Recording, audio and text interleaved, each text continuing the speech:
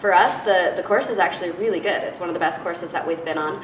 They're managing the warm weather with dry ice and making the jumps hold up really nicely. And up in our game, and you know, when that happens, we don't often land every single jump every day. Crash a lot. We learn how to become good at crashing, which isn't something I actually am super proud of, but it's fun, and that's why I like aerials, because it's a difficult sport. I mean, all the sports obviously have different. Yeah, the biggest jump that I'm going to